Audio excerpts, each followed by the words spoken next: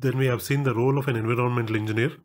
What is your role as an engineer for the betterment of the environment? We have seen 8 different points under this category. And then in lecture 2, we have seen about ecosystem, which is a community of living organisms in conjunction with the non-living components. And we have seen the definition of the ecosystem. And in the lecture 2, I have explained in detail about the different types of the ecosystem. So natural ecosystem, artificial ecosystem, and what are the categories under the natural ecosystem. The aquatic and terrestrial, what are the different types of the aquatic ecosystems, and what are the different types of terrestrial ecosystems. So I hope you have understood these concepts very carefully, very clearly, because you need to face a lot of multiple choice questions from this particular concept.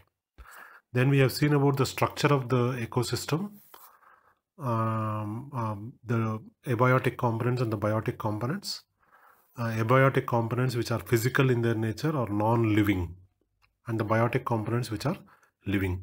So we have seen the different types of abiotic components like climate and edaphic factors, and the different types of biotic components can be producers, consumers, and decomposers. I think my lecture 2 ended here in this picture. So lecture 3 we are going to start with a concept which defines this, and then we'll go into the subsequent concepts of the ecosystem. Yeah, I think this is a slide in which we have stopped in the last lecture 2, where we have seen the interrelationship that exists in the ecosystem, how sun plays a crucial role in starting the processes of the ecosystem, and we have seen what happens to the solar energy which is taken by the plants. They are going to do a process called as photosynthesis. They are going to produce food by themselves. This food is consumed by herbivores. Herbivores are consumed by carnivores, and this series of consumption of energy that is derived from the solar energy by the plants is taken up by the herbivores and carnivores, and the process keeps going on. But while doing this, the plants are going to plants and animals, means the plants which are here and the herbivores and carnivores, all of them are going to give something and take something from the atmosphere. This is where atmosphere comes into picture. So you know that plants are going to give out oxygen and take in carbon dioxide, and herbivores and carnivores are going to give out carbon dioxide and take in the oxygen, along with the consumption of water happening parallelly by both the plants and herbivores and carnivores. Everything comes from atmosphere. And also with the soil, if not herbivores and carnivores, plants are going to have a relationship. So that is the reason plants are given such an important position, because plant is the only living thing that is there in the biosphere which maintains a balanced relationship with all the components of the atmosphere.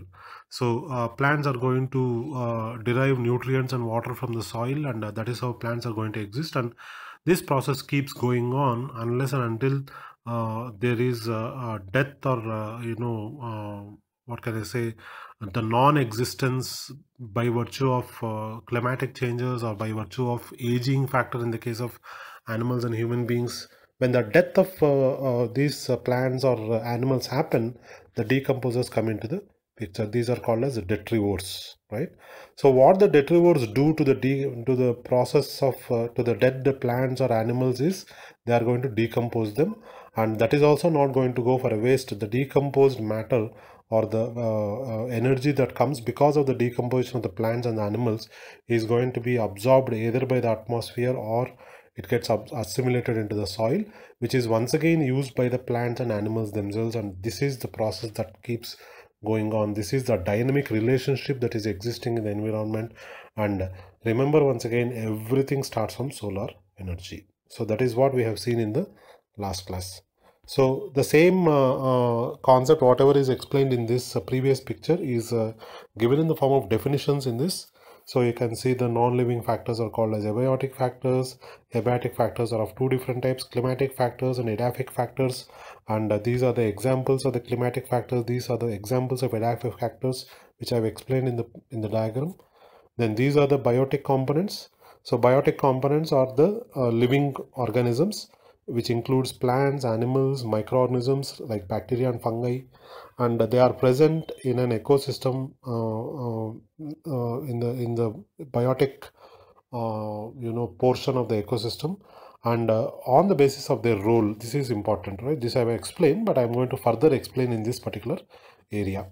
So on the basis of their role in the ecosystem, the biotic components can be defined as producers, consumers, and decomposers, also called as reducers, right? So what are the basic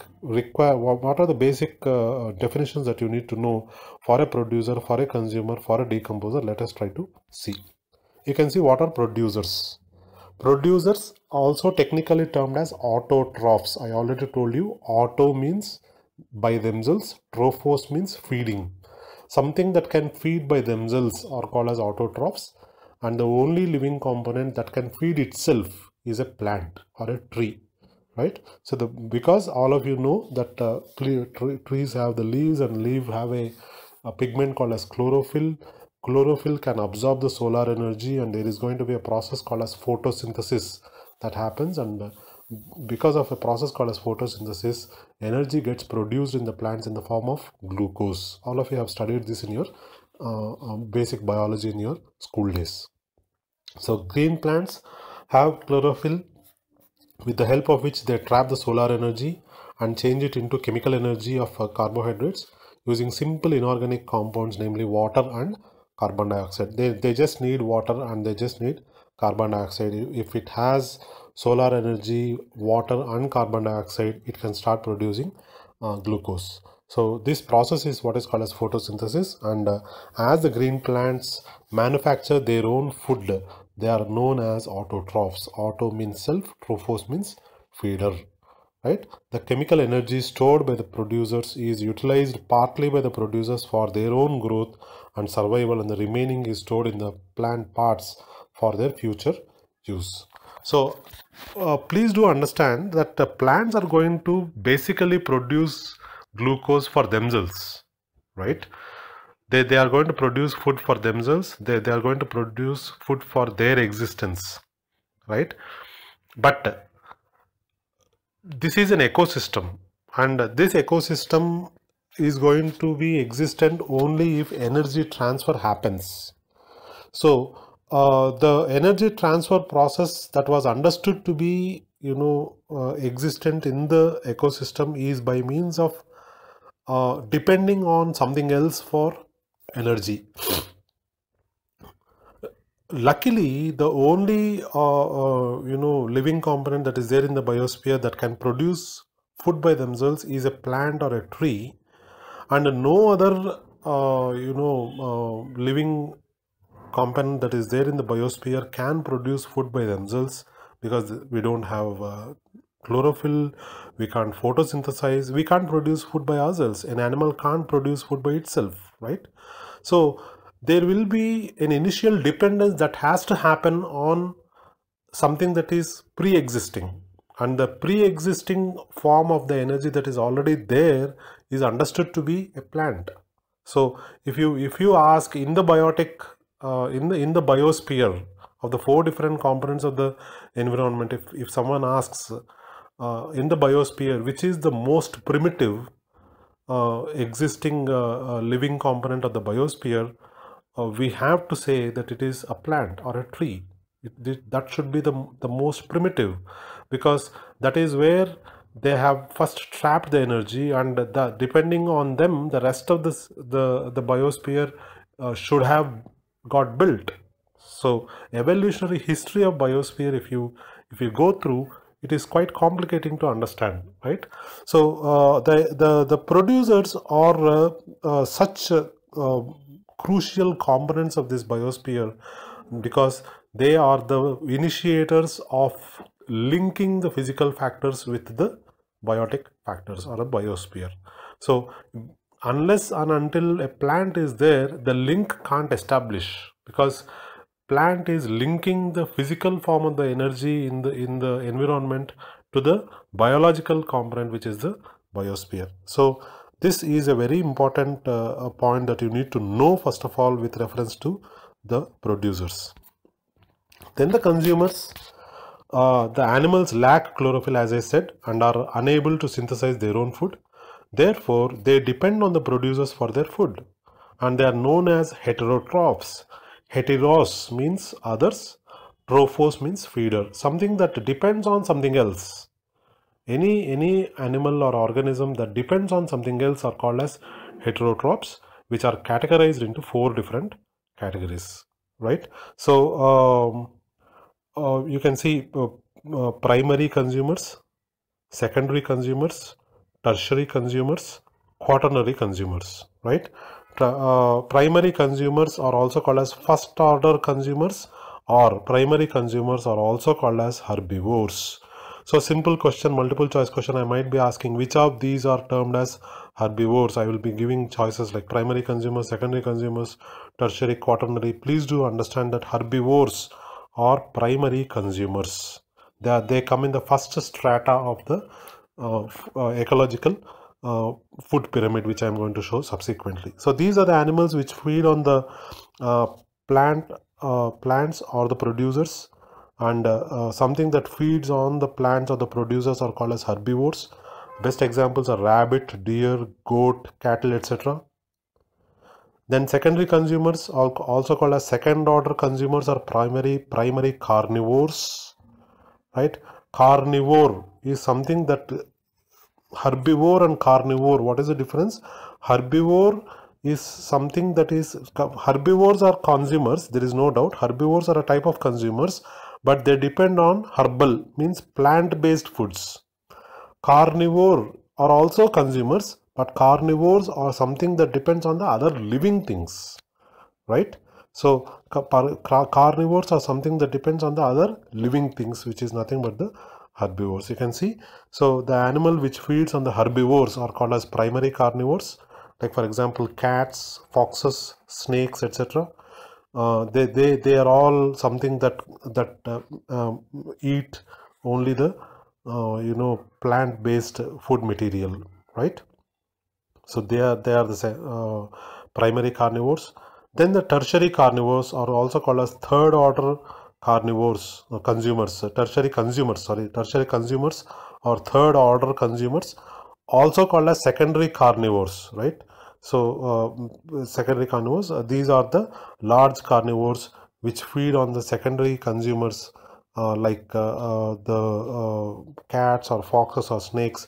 They are nothing but if one of the example is wolf, which depends on the secondary consumers, right? They are called as tertiary consumers. Then depending on these, there is something called as quaternary consumers or fourth order consumers, also called as omnivores, right? They are called as omnivores. Omnivores are, I'm sorry for this the word advertisements in between, right? Please remove that. So what are omnivores? These are the largest carnivores which feed on the tertiary consumers and are not eaten up by any other animal. For example, lions and tigers, right? So human beings also come in this particular category, right? We are also omnivores, because omnivores are something that can depend on any of these things, right? We can human beings, for example, can be herbivores, can be primary carnivores, or can be secondary carnivores, or can be quaternary consumers. So we belong to any of these categories because we can eat any of these things, right? We just need to cook it, that's it. So we can eat any of these things. That's the reason we are being called as omnivores. Okay, so this is the complex relationship that exists in this ecosystem called as categories of the consumers, which you all should be knowing and remembering for being able to answer the multiple choice questions. So what are decomposers? So decomposers are also called as reducers, right? Reducers. So bacteria and fungi belong to this category because they break down the dead organic material or producers like plants or the consumers like animals for their food and release to the environment the simple inorganic and organic substances produced as byproducts of their metabolisms, right? So here you need to know that decomposers play a very crucial role. You are seeing decomposers every day, and we cannot exist living without the presence of decomposers, right? For example, if imagine a condition where you won't have decomposers at all in the ecosystem or in the biosphere, right? So the dead matter will be as it is, it gets rotten, right? It is going to smell, and it becomes very difficult for us to survive. But this is not happening because all the dead matter is getting mixed into the soil, and it is getting, what can I say, assimilated into the components of the environment very easily, and thanks to the role the decomposers play, because bacteria and fungi, they play a very, very important role in disintegrating the components into the environment. That's why they are also called as eco cleansers. Bacteria and fungi, yeah, of course, bacteria causes diseases and all, but not all bacteria are bad. Please do remember this. Not all bacteria are bad. Many bacteria are there which are very, very helpful. And I don't know how many of you know that there are a lot of bacteria that exist in our own intestine, right? They are called as intestinal microflora. You know that? So in our body itself, in our small intestine, there are a lot of symbiotic bacteria that are there. Those bacteria are responsible for a process called as fermentation that happens inside our body. And without fermentation, we can't digest food, right? So we are able to survive every day because of the presence of that bacteria which are symbiotically living in our body, and they are helping us. So please do understand that not all bacteria are bad. Many bacteria are very, very friendly. They play a crucial role in the existence of this ecosystem, and such bacteria and fungi are called as decomposers because their simple function is decompose. They are going to just disintegrate or break down the dead organic material. They are going to use it for their own purposes because they are going to break down, and they are going to derive energy from that. They can survive, and at the same time, when they decompose, what comes out of the decomposition is nothing but inorganic material or organic substances, which can be the byproducts which are very, very useful. For example, urea, right? Urea comes out of decomposition. So we might not be able to consume urea, but a plant likes urea, it wants urea, it can grow because of urea. So urea comes only because of decomposition of the previous existing dead plants or previous existing dead animals. They are going to decompose, and recycling of this energy keeps on happening in the environment. And this is the most dynamic component that you need to remember. So these substances are reused by the producers, resulting in cyclic exchange of material between the biotic community and the abiotic environment of the ecosystem. And the decomposers thus are called as saprotrophs. You can see this is a very important word. Sapros means rotten, trophos means feeder, saprotrophs means something that feeds on the rotten material, are called as saprotrophs. I'm sure all of you have seen decomposers with your open eyes, right? For example, if you want to see, take bread from the loaf, take a slice of the bread and keep it in open air for 1 or 2 days. Within two days or 3 days, you can see fungus starts growing, right? Fungus starts growing, and after a few days, if you leave it like that, of course it smells. But if you can resist and leave it like that, you can see after a few days you can't see bread there, because everything is consumed by the fungus, and it is gone, right? So the same is the way with the dead bodies, right? Of course, we think that we are burying and it is going inside, but what basically happens to the body inside is it gets decomposed. Not in the case if the body is burnt, but if the body is buried inside, it gets decomposed. Now, a lot of animals, right? Last rites for the dead body is not done by every living being or every living thing that is dead, right? Animals, for example, if they die, people just throw it onto the open fields, right? In the open field, few days it is going to smell, of course. After a few days, you won't see that dog or cat which is dead, because the decomposition has happened and it has gone into the soil. This is a beautiful process that happens because of the bacteria. And if you imagine a condition where bacteria are not there and always the dead body is there as it is without getting decomposed, you cannot exist, right? We will not have place to walk also. So many dead bodies would have been there on this earth. Same is the case with a tree. Imagine a tree is dead, tree is cut down. The part of the tree like stems and roots and all, you can see it. You can see it for a few days, and after a few days you can't see it because it starts getting decomposed. It goes inside. It starts becoming fossil fuel. Right, friends? Here is the engineering concept that you need to know. Please do remember that these dead components, when they get decomposed, starts becoming something called as fossil fuels, which is the most important alternative form of energy. And in module 2, I am going to discuss with you what are fossil fuels in a very great detail. So for now, please do understand that these are the decomposers. So we have seen producers, the different categories of consumers. Then we have seen decomposers, also called as reducers.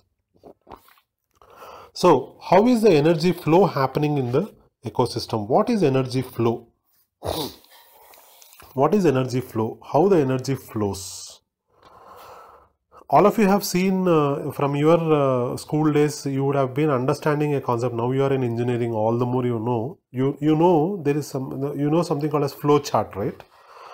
What is the difference between a normal diagram and a flow chart? The difference is, normal diagram is where you see a structure and the components of the structure and something like that mentioned within a picture, right? It is for one particular concept. But if you want to show the connection between 10 different concepts, the best way is representing it in the form of a flow chart, right? So after process 1, put an arrow, process 2, put an arrow, process 3. This is a flow chart. So why I'm telling this is energy flow in the ecosystem also can be represented in the form of a flow chart. We are going to see that. So what is energy flow? First of all is, all of you please do understand, I'm reading sentence 1. Please do accept the fact that energy moves life. I think all of you accept this. Without energy, we cannot go ahead with any process in our life, right? For you to get up, for you to brush, for you to take bath, for you to have breakfast, for you to walk, for you to go for your work, for you to study, for you to understand, for you to read, for you to do anything, energy is needed. And this energy always comes from something else, right? We have to depend on something else for that energy. It can be water, it can be fruits, it can be vegetables, it can be your breakfast, it can be anything, but we are dependent on something for that energy, because we can't produce energy by ourselves. We are not plants. We have to, even a plant has to depend on sun energy, solar energy. Please do remember that. Even a plant, even if plant is having chlorophyll and it can do photosynthesis and all, imagine it is not being supplied with solar energy at all. Nothing can happen. So solar energy is the initiator of all the energy flow processes that happens in the ecosystem. So this is a very, very important thing that you need to know. So energy moves life, and the cycle of energy is based on the flow of the energy through different trophic levels. So here I am going to introduce you to a very small word called as a trophic level, right? Because here also some multiple choice questions I am going to ask. That's why I am stressing. So trophic level is a very, very important word, right? And the cycle of energy is based on the flow of the energy through these different trophic levels in the ecosystem. And our ecosystem is maintained by the cycling energy and the nutrients obtained from different external sources. So unless and until the external sources help, an ecosystem can't exist. And those external sources are solar energy, air, water, soil, which are nothing but the other three components of the first diagram that I have told, which is nothing but atmosphere, hydrosphere and lithosphere. So these are the external sources. Unless the external sources help, ecosystem can't exist. So let us see what is a trophic level. Try to understand very carefully what is a trophic level. So trophic level refers to the position an organism occupies in a food chain. So we are slowly getting into the details of the biosphere, if you are understanding. Right, we have seen ecosystem. We are further going into something called as trophic levels. So friends, follow this picture very carefully so that you can answer the different multiple choice questions very easily. What is a trophic level? Trophic level is a position that an ecosystem or that an organism occupies in a food chain. What is a food chain? We are going to see in the next slide.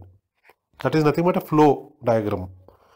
So to which position we belong to, because I have already told you that biosphere has many living things, which includes animals, human beings, animals, plants, bacteria, fungi, everything is there. So many living things are there in the biosphere, but not all of them belong to the same category, right?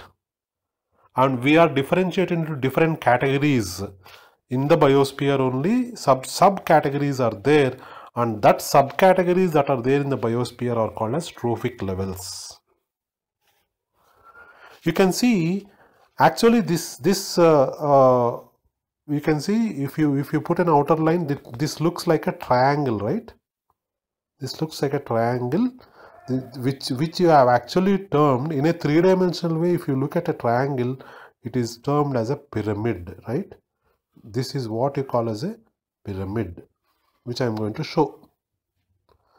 So the trophic levels are named as simple words. First trophic level, second trophic level, third trophic level, fourth trophic level. Please understand this diagram from bottom to top, right? First trophic level, second trophic level, third trophic level, fourth trophic level. Maximum it can go up to fifth trophic level. Fifth trophic level also is there. I have not represented here, but you can imagine fifth trophic level also. But the only thing is, what is important for you to know is the size of this trophic level, which is represented in the form of bars, sleeping bars. Here you can see the biggest one, so that the pyramid has to form. No, the pyramid can form only if the bottom is long, and as it goes, the size has to reduce. This is the nature of the trophic levels. So the first trophic level will always be long, second trophic level will always be little small, further smaller is a the third trophic level, small, even smaller is the fourth trophic level, and the smallest should be the fifth trophic level. So what is interesting for you to know here is who occupies the different levels. Here you see, once again I am going to I am explaining the reason why plants are given such an important position, because first trophic level is understood to be occupied by producers, which are nothing but the plants, right? Producers, primary producers are nothing but plants, because they're the only living thing that can produce food by itself. They form the first trophic level. Depending on them, primary consumers, which are called as herbivores, they are found to be occupying the second trophic level. Depending on them, secondary, they are in the third trophic level.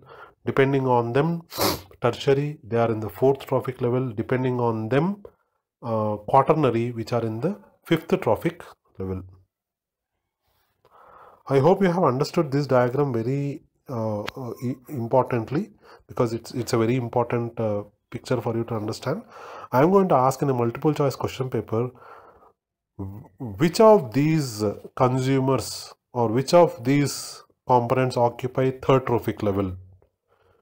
Who are going to occupy fourth trophic level? Who are going to occupy fifth trophic level? Who are going to occupy first trophic level?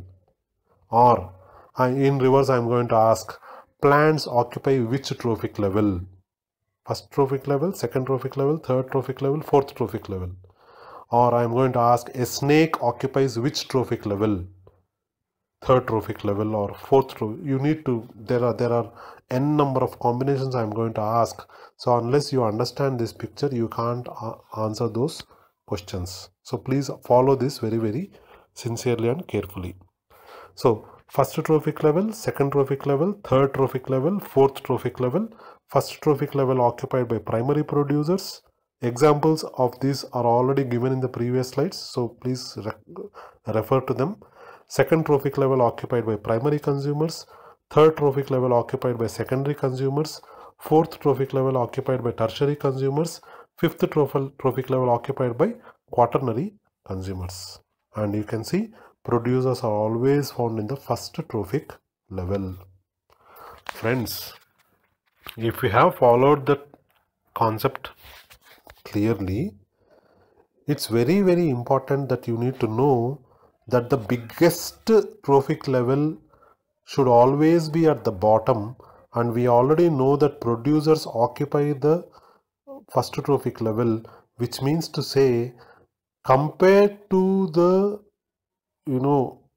consumers, any of these categories of consumers, producers number should be maximum, which means compared to the total count of human beings and animals and any of these things,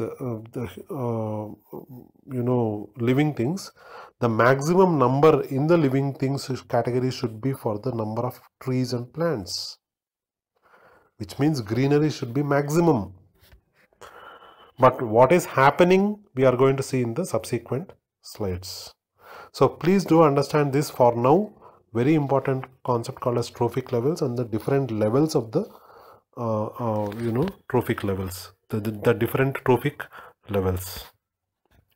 So energy flow, which you have already seen in the previous slide, the same way, same slide, where you can see solar energy being taken by producers, producers taken by consumers, and consumers and producers being taken up by decomposers, and everything you can see. There is going to be, from whenever energy flow is happening, there is going to be heat that is getting generated, and this heat that is which means all the energy flow processes in the ecosystem are by default exothermic processes. All of you know what is an exothermic reaction. Exothermic reaction is where heat energy is released into the system. This is a heat energy. When sun energy is taken by producers, heat is liberated. Producers are going to be taken up by consumers, heat is liberated. Consumers are taken up by decomposers, heat is liberated, right? And the nutrients goes and producers, once again the cyclic process happens.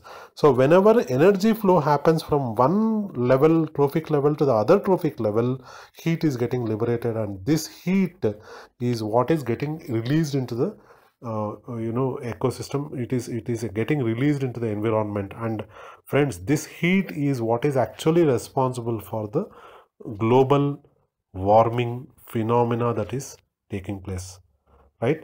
Global warming phenomena is an extreme end, but actually heat should be liberated, but global warming is happening because of the overheat that is getting generated. Overpopulation, overconsumption. When there is overconsumption because of the overpopulation, over amount of heat is getting liberated, and this heat is responsible for not just keeping the the warmth of the climate or the environment. It is actually heating it up.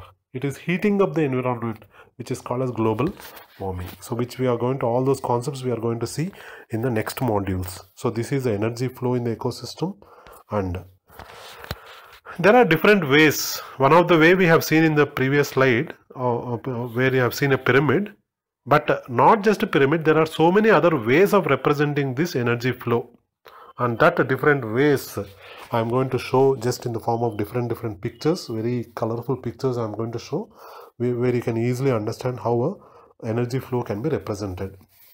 So energy flow can be represented in the form of a food chain.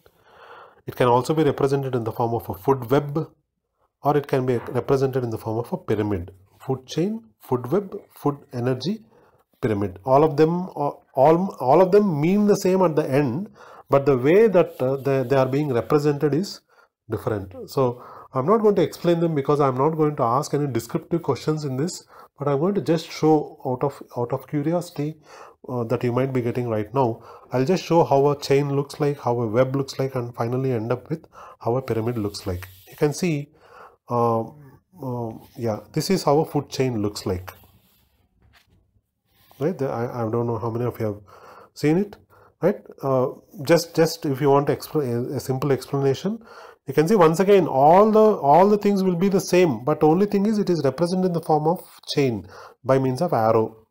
Right? You can see producer takes up the solar energy, and producer is going to produce the energy.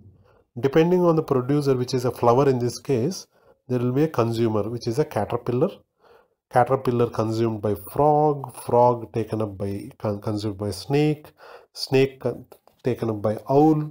So it is a unidirectional way that the flow of the energy is happening. You can see flower to caterpillar, caterpillar to frog, frog to snake, snake to owl.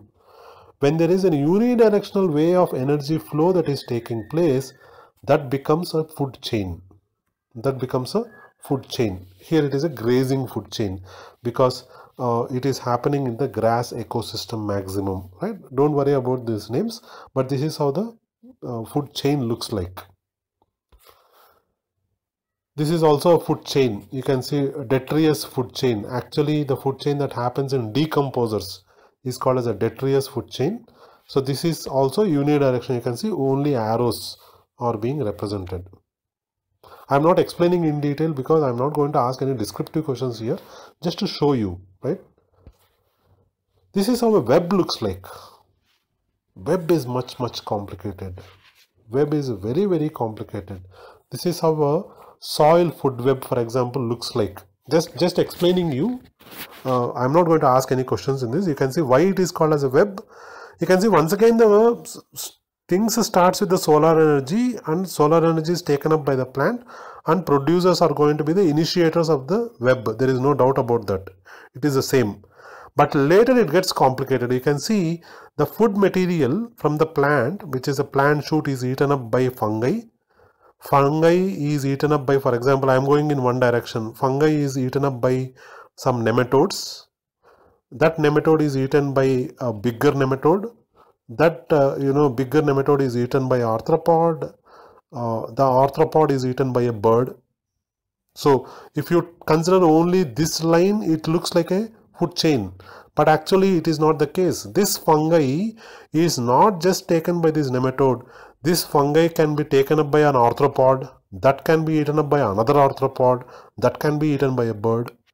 Or this fungi need not come. Actually, this nematodes itself can feed on the plant material. From there it can take up, right? Or this plant material can die. They can become organic matter. They can be taken up by bacteria. Bacteria taken by protozoa. It can be taken by a nematode. That can be, you can see, it can go in a very complicated webby fashion. So that's why it is a food web. Food webs are, when will food web happen is when there are multiple consumers for the same food item. Say for example, for this plant material, not just fungi. A fungi can be a can be predating or can be consuming this, or a nematode can be consuming it, or the organic matter can be, the bacteria can be, depending on the organic matter. So when there are multiple consumers for the same food item, it becomes a food web. But you can see here, in this case, it is not like that. The owl will not pick up a caterpillar, or an owl will never pick up a frog. The flow should have to happen in a unidirectional fashion. Same is the case here. But web is not like that. Web can be very complicated. Once again telling you, I'm not going to ask this question, but it is important that you need to know, because we are studying environmental science. So this is how an aquatic food web looks like. In aquatic means in the water body, can be an ocean, or can be a river, or can be a pond, or can be a pool. In all of them, this kind of ecosystem, which is a web, can exist. It is aquatic food web. I'm not going to explain this. This is how food web in forest looks like. This looks interesting for you, might be easy for you to understand. You can see green plant taken up by goat, goat eaten by jackal, jackal eaten by lion, or goat directly eaten by a lion. Or green plant taken up by rabbit, rabbit eaten by jackal, jackal by lion, or rabbit by wildcat, wildcat by lion. You can see, or green plant material by mouse, mouse taken by rabbit, or mouse taken by wildcat, or mouse taken by owl. You can see this is how a web looks like, a complicated structure. So this is how it looks in forest, and this is how food web in a grassland looks like.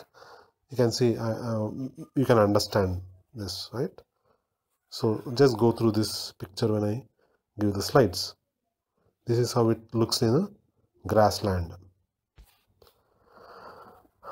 And this is how a pyramid looks like. So we have seen how a food chain looks like. We have seen how food web looks like. And this is how a pyramid looks like. Pyramid, very simple.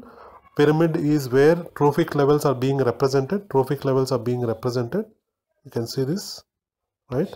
This is a first trophic level, second trophic level, third trophic level, fourth trophic level, might be a fifth trophic level, right?